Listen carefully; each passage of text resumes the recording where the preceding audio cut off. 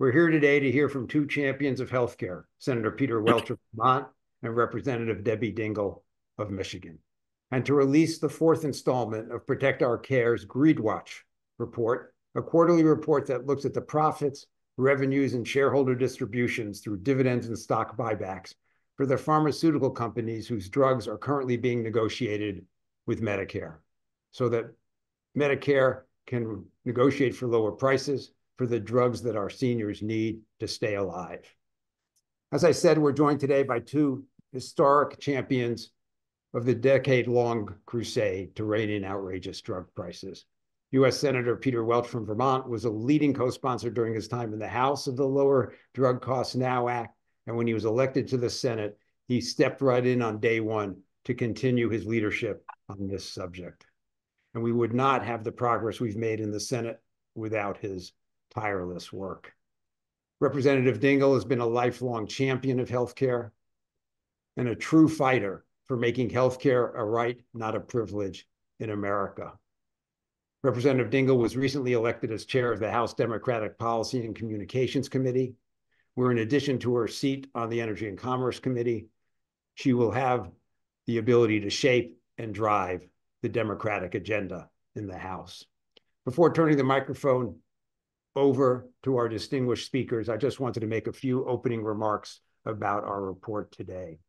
Our report clearly shows that the big drug companies started off 2024 just as they have started off every other year, by continuing to put profits over people. While Americans spend as much as 4 times more than anyone else in the world for the same medicine, in the first 3 months of 2024, the 10 drugs selected for Medicare's first round of negotiations brought in $16.5 billion in revenue, and the companies that manufacture those drugs raked in $25.4 billion in combined profits and spent nearly $26 billion rewarding shareholders in the form of stock buybacks and dividends.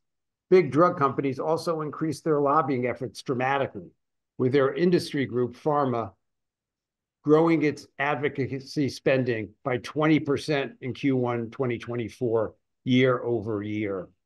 And most of these companies are in court today trying to argue that the Medicare negotiation provisions in the IRA are illegal and need to be turned back.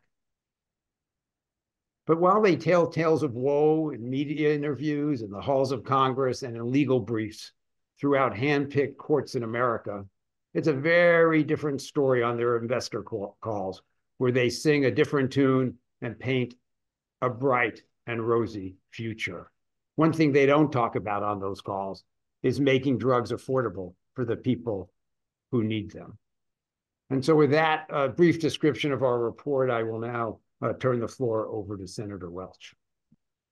Thank you very much, and delighted to be with my friend, Representative Dingell, who's been an incredible champion. I worked with her when we served together in the House. Leslie, let me start by just saying something we all know is true. Americans are really feeling the bite of high prices on lots of things.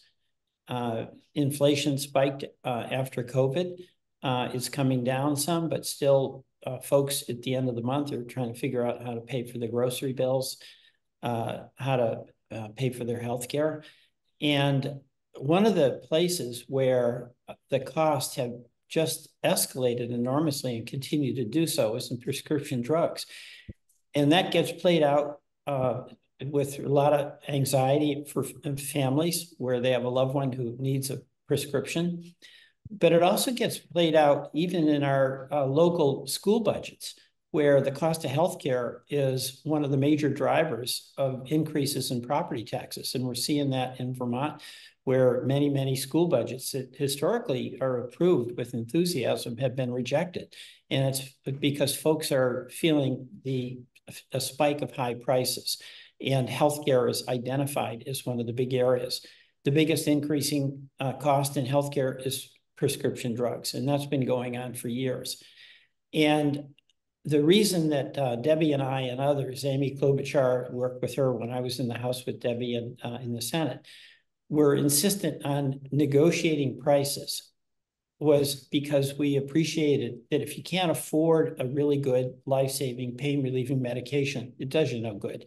Or if to afford it, you actually have to make trade-offs that are really, really severe, like cutting back on how much you eat or putting off paying your fuel bill.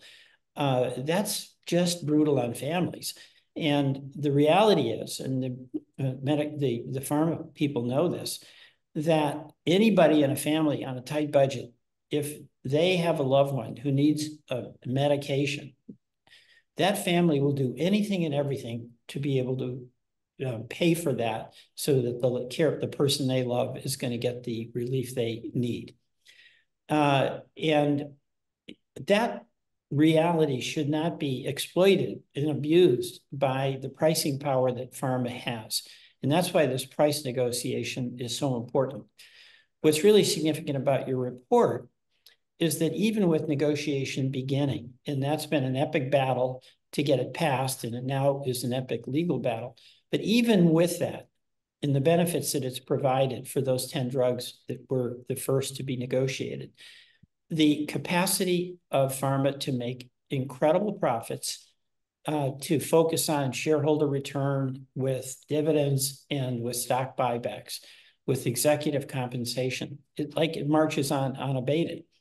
And when I talk to Vermonters and ask them, do they think it's reasonable that they pay 4 times the cost here for a particular drug that, say, folks in Canada pay, or in Great Britain, or in France? No, that makes no sense whatsoever. Pharma justifies this by saying that they come up with these life-saving and pain-relieving medications. There's truth in that. But there's also truth in the fact that taxpayers significantly contribute to the research through the NIH. It's also true that the government has provided patent protection that benefits the pharma companies for a period of exclusivity. It's also true that the government has created, in fact, a market with Medicare and Medicaid for the pharma companies to sell their products. So they've got a pretty good deal going. They've got a government that through employer-sponsored healthcare, tax incentives, through Medicare and Medicaid, sets up a guaranteed market. They have patent protection, courtesy of the government.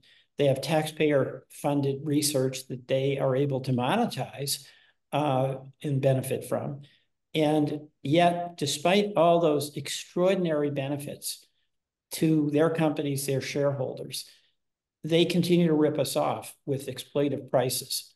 Is unconscionable. And it's not sustainable because it has ripple effects, just the heartache that families experience when they're anxious about, can we get the medication that my husband, my son, my daughter, my wife needs, my partner needs, or school budgets where there's enormous acrimony in a town where they're really at the limit of what they can afford with property taxes, but they care about their kids and they want to have that budget passed, but there's a 20% increase in healthcare premiums for our teachers. So we've just got to keep this fight up and push back on the scare tactics, frankly, that pharma says, oh, if you do anything to interfere with our pricing power, then that is going to mean we won't innovate. No way. I mean, that's a choice they want. And essentially what they're saying, if you do anything that inhibits our ability to pay enormous multi-million dollar salaries to our executives, if you interfere in any way with our plan for shareholder buybacks, if you interfere in any way for the dividends, despite all the government's giving us, we're not going to make drugs that are going to help the American people. A, I don't believe that, and B, it's an outrageous position to take. So we've got to keep fighting for the American people and affordable medicine, and the core of affordable medicine is stopping this runaway price inflation on medications that every one of us at some point or other needs. Thank you. So well said.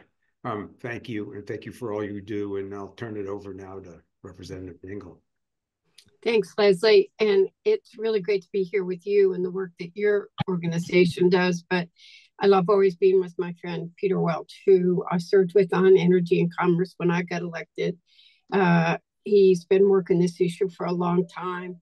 He promised when he went to the Senate we would continue to partner, and we do every single day. And it's great to be here with him right now. But what I really want to be clear on is that this report demonstrates what we have long known. And Democrats are fighting every day to confront pharmaceutical companies continuing to who are putting profits over patients and are making billions of dollars at the expense of hardworking Americans. I've heard from too many families who have been forced to choose, as Peter said, between groceries and their prescriptions. These are choices that no one should have to make. Over a quarter of Americans who take prescription medications say that they or a family member have not filled a prescription, or have cut pills in half, or skipped doses, or have taken over-the-counter medication instead, simply because of the cost. And one of the stories I'll never forget was being at a town hall meeting, and a mother who had 3 jobs, still living below the poverty line, and her child's inhaler cost her $800 a month. At the time, I know what it is because I take it too. That was it. That was the only option that they had.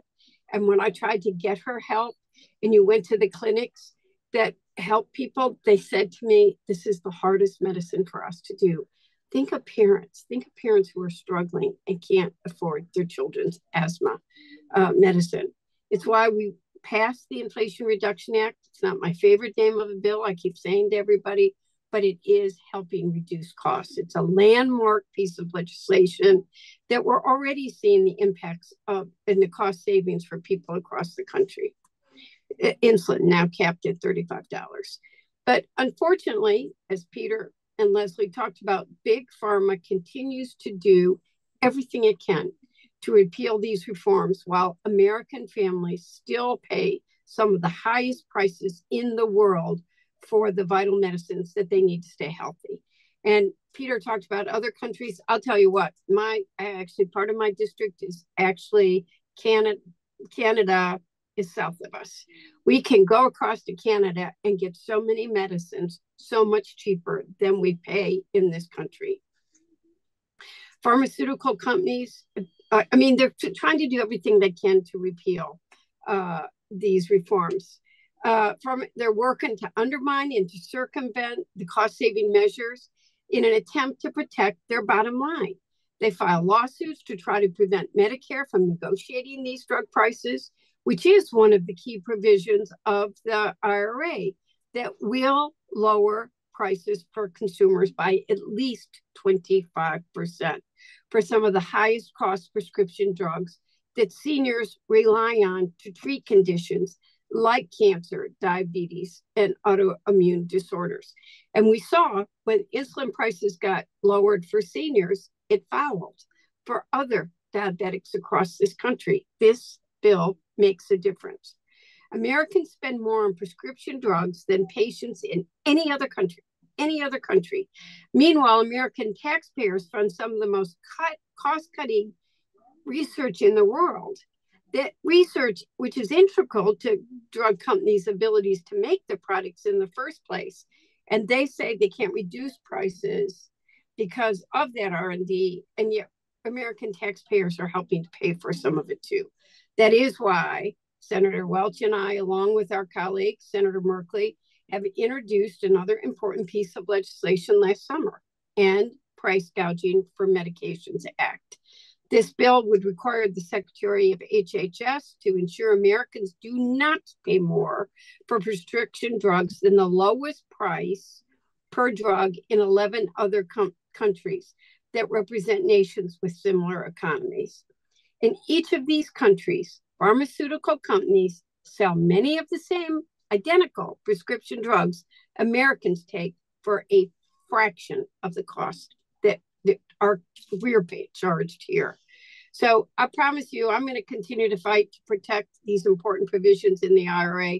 Peter and I are going to work together with our colleagues to make sure we do that. And we have to keep fighting to find additional solutions to lower prescription drug costs in this country. If you're sick in this country and you need medicine, you should be able to get it. And you should, no matter who you are, have to worry about whether you can afford that antibiotic, whether you can afford that asthma, whether you can afford that medicine to bring your high blood pressure down. Thank you, Leslie, and I'll yield back. Thank you. And we couldn't have a more formidable duo of fighters, champions, and policymakers as we do on this call today. And the people of Vermont and the people of Michigan should realize how privileged they are to have representation in Washington of this quality.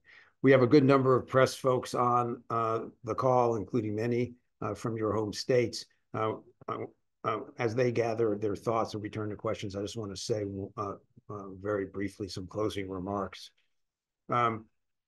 We've talked about what the pharmaceutical companies are up to and what these members of Congress and their colleagues are up to, but it's also important for us to point out the contrast between the agenda of the Biden administration and Democrats in Congress and the agenda of the Republican Party. They could not be more different. President Biden and Democrats in Congress passed the IRA. They lowered drug costs.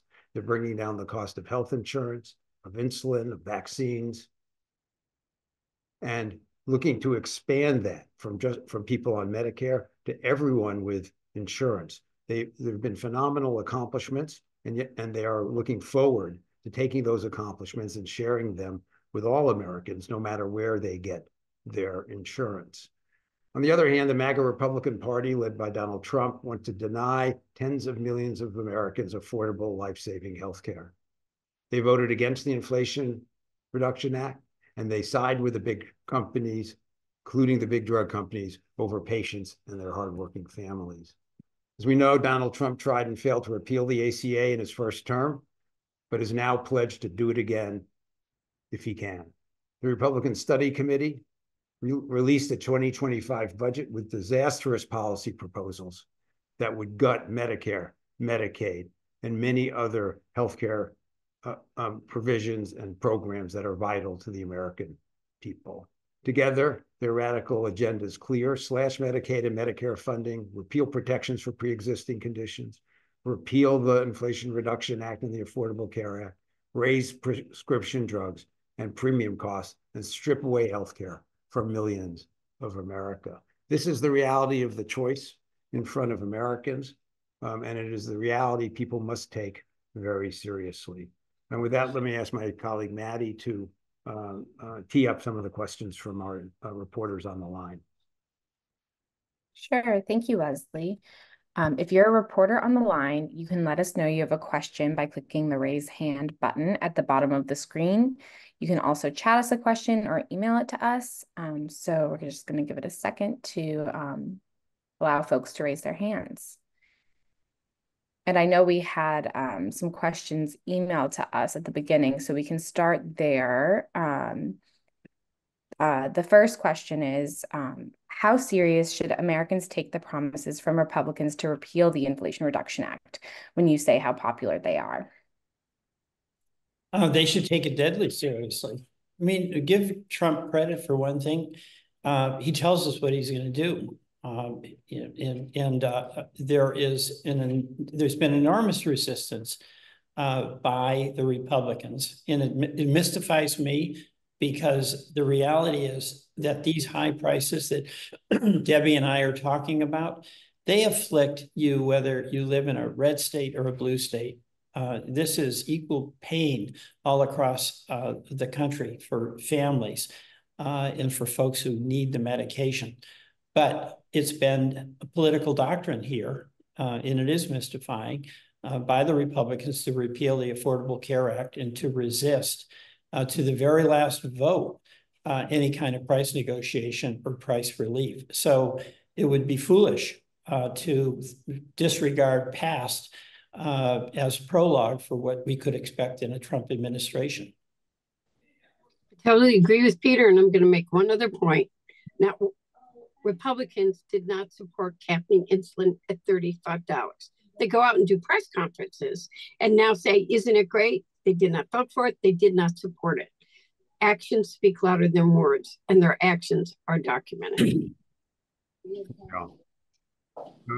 And as you said, this is, if you do look at the polling, these provisions are popular no matter where people live, what political party they have, precisely for particularly what Peter said about how these affect families and what Representative Dingell did. We'll know that when you get sick, it takes over your life, and all of us have had those experiences. That's why this is the bipartisan kitchen table issue everywhere in America, except in the House Republican and Senate cafeterias, I guess. Let's take one more question, and then we'll let everybody get out on time. Maddie?